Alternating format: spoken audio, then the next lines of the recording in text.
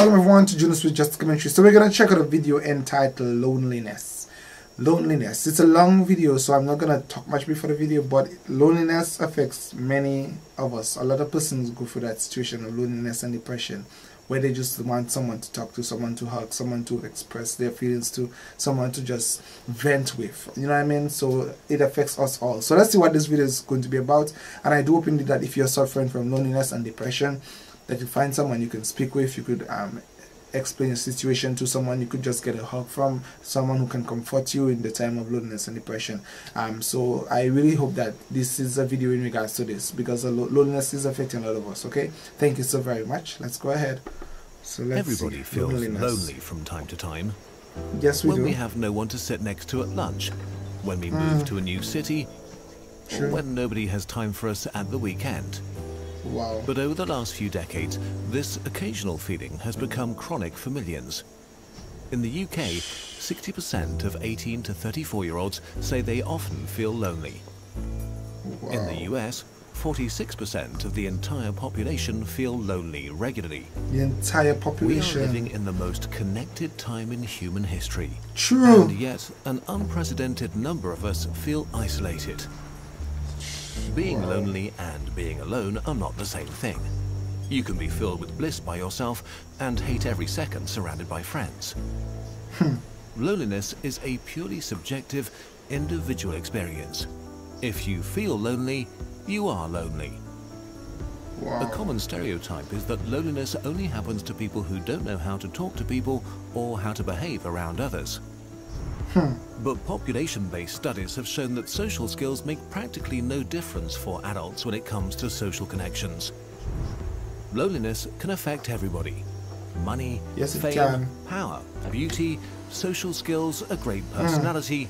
Nothing can protect you against loneliness because it's part of your biology. You'd have a lot of persons who have so much and yet they're lonely. Loneliness is a bodily function, like hunger. Really? Hunger makes you pay attention to your physical needs. Loneliness makes you pay attention to your social needs. Your body cares about your social needs because millions of years ago it was a great indicator of how likely you were to survive.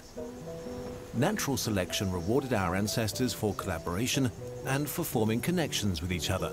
Wow. Our brains grew and became more and more fine-tuned to recognize what others thought and felt and to form and sustain social bonds.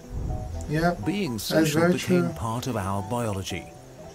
You were born into groups of 50 to 150 people, which you usually stayed with for the rest of your life.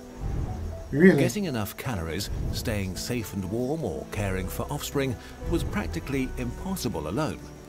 Being together meant survival. Being alone meant death. So it was crucial that you got along with others. For your ancestors, the most dangerous threat to survival was not being eaten by a lion, but not getting the social vibe of your group and being excluded. To avoid that, your body came up with social pain. Pain of this kind is an evolutionary adaptation to rejection. Really? Yo, that is system to make sure you stop behavior that would isolate you. Your ancestors who experienced rejection as more painful were more likely to change their behavior when they got rejected and thus stayed in the tribe, while those who did not got kicked out and most likely died. That's why rejections hurt, and even more so, why loneliness is so painful. These mechanisms for keeping us connected worked great for most of our history until humans began building a new world for themselves. The modern world. The loneliness epidemic we see today really only started in the late Renaissance. Western culture began to focus on the individual. Intellectuals moved away from the collectivism of the Middle Ages, while the young Protestant theology stressed individual responsibility. This trend accelerated during the Industrial Revolution. People left their villages and fields to enter factories. Communities that had existed for hundreds of years began to dissolve, while cities grew. As our world rapidly became modern, this trend sped up more and more. Today, we move vast distances for new jobs, love and education, and leave our social net behind. We meet fewer people in person, and we meet them less often than in the past. In the US, the mean number of close friends dropped from 3 in 1985 to 2 in 2011. Oh.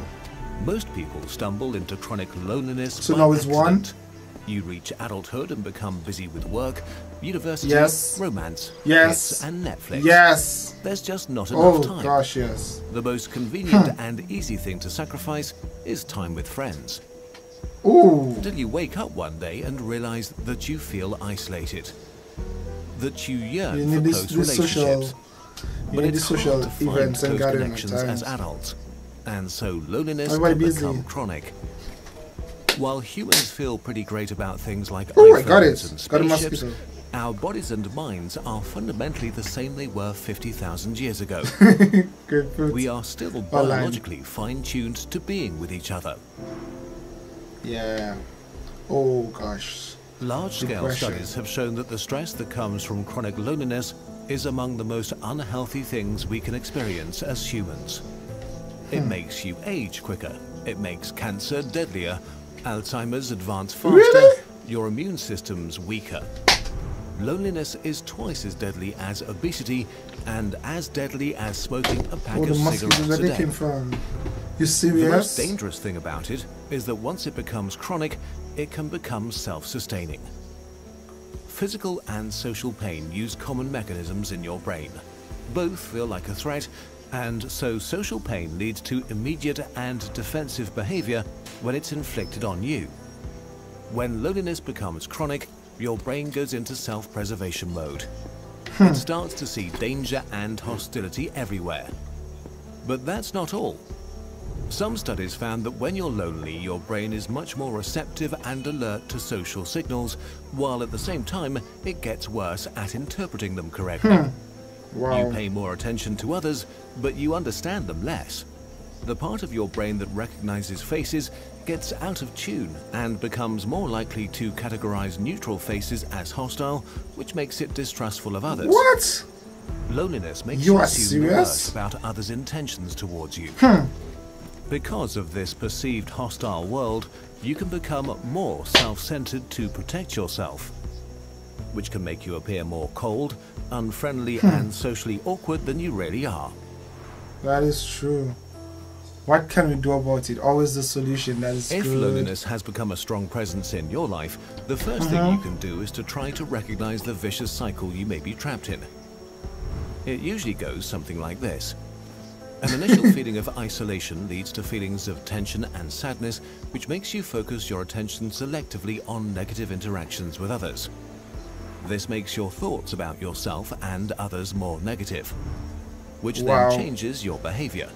You begin to avoid social interaction, which leads to more feelings of isolation. This cycle becomes more severe and harder to escape each time. Loneliness makes you sit far away from others in class, not answer the phone when friends call, decline invitations until the invitations stop. Each and every one of us has a story about ourselves, and if your story becomes that people exclude you, others pick up on that. And so the outside world can become the way you feel about it. This is often a slow creeping process that takes years and can end in depression and a mental state that prevents connections even if you yearn for them. The first thing you can do to escape it is to accept that loneliness is a totally normal feeling and nothing to be ashamed of. Literally everybody feels lonely at some point in their life. It's a universal human experience. You can't eliminate or ignore a feeling until it goes away magically, but you can accept that you feel it and get rid of its cause. You can self-examine what you focus your attention on and check if you are selectively concentrating on negative things. Was this interaction with a colleague really negative? Or was it really neutral or even positive? What was the actual content of the interaction? What did the other person say? And did they say something bad, that is serious, or did you add extra meaning to their words? Maybe another person was not really reacting negatively, but just short on time. Then there are your thoughts about the world. Are you assuming the worst about others' intentions? Do you enter a social situation and have already decided how it will go? Do you assume others don't want you around? Are you trying to avoid being hurt and not risking opening up? And if so, can you try to give others the benefit of the doubt? Can you just assume that they're not against you? Can you risk being open and vulnerable again? And lastly, I think your that behavior. Takes a lot of courage. Are you avoiding opportunities to be around others? Are you looking for excuses to decline invitations? Or are you pushing others away preemptively to protect yourself? Are you acting as if you're getting attacked? Are you really looking for new connections, or have you become complacent with your situation? Of course, every person and situation is unique and different, and just introspection alone might not be enough. If you feel unable to solve your situation by yourself, that is the longest psychological get professional help. It's not a sign of weakness, but of courage. However, we look at I know the video is a long video, but individual problem solving to that's a lot of information to put in to deal with loneliness. Crisis, it is something that deserves more attention. Saka. Humans have built a world that's nothing short of amazing, and yet none of the shiny things we've made is able to satisfy or substitute our fundamental biological need for connection. Most animals get what they need from their physical surroundings. We get what we need from each other. And we need to build our artificial human world based on human that. Socialization is critical. Wow. Let's try something together. Let's reach out. Another experiment. Regardless if you feel a little bit lonely or if you want to make someone else's day better. Maybe write a friend you haven't spoken to in a while. Call a family member who's become estranged. Invite a work buddy for a coffee. Often. Or just go to something you're usually too afraid to go to or too lazy to go to, like a D&D event or a sports club. Everybody's different, so you know what's a good fit for you. Yes, maybe nothing will come of it, and that's okay. Don't do this with any expectations. The goal is just to open up a bit, to exercise your connection muscles so they can grow stronger over time, or to help others exercise them. We want to recommend two of the books we read while researching this video. Emotional First Aid by Guy Winch, a book that addresses, among other topics, how to deal with loneliness in a way that we found helpful and actionable. And Loneliness, Human Nature and the Need for Social Connection by John Cacioppo and William Patrick. It's an entertaining and scientific exploration as to why we experience loneliness on a biological level, how it's spread in society, and what science has to say about how to escape it. Links for both books that is a very lengthy and informative video. Not quite sure if how would I put it? Not quite sure if it is that I would really. By the way, the video was good. Let me just be all positive and make the positive criticism. The video quality was great. I like the fact that they were using animation to show different stages of loneliness and so on and so forth. What I did not like really was the length of the video in terms of a serious problem. You know, if someone who is suffering from loneliness have to watch this video for a solution, they may not. Or they may, you know, psychology is such a powerful thing, but they may not. But that's what I feel, they may not, because it's so very long and already they will be in denial. But I like the fact that they mentioned some of the things which I can relate to myself, because before I would not. If there's a situation where there's a group of persons on a bench or picnic table there and a single, or there's no one on this one, I'll go on the one where there's no one. I don't really like people like they'll just go before. Now I'm starting to open up a bit more. I would just totally avoid and go somewhere peaceful or where I don't have to interact much. And again, it comes back to the same thing as you were saying. I was very defensive. I did not really want people to come in my circle at all, or come within my circle, because I was like, I don't know what they're doing, what they could do, what they could say. You know, sometimes I could be too expressive. They would judge me and so on and so forth. I was sort of reserved in a shell before, but I've learned through the past, let's just say 10 years, how quickly life can change and how much we are missing out when we try to be a bit more reserved and alone.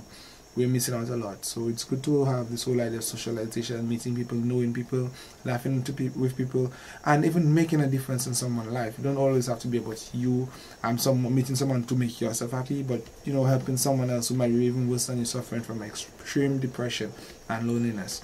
A lot of elders especially suffer from loneliness, and so I really think, you know, whole society, young people should even interact with elders more. They should have more elders group, go out with elders, take elders, you know, to the beach, and give them a drive around, this sort of things, because there's a lot of elder loneliness. Okay, so I just thought I would share this with you guys. Of course, that was a great video, and the only thing I don't like is a very long video for a serious problem. That's it. Not a long video for me to watch, but a long video for a serious problem. Okay, thank you so very much for requesting. Like us on Facebook, follow us on Twitter. If you want me to react to video, leave a comments below. Thank you so very much. Bye guys.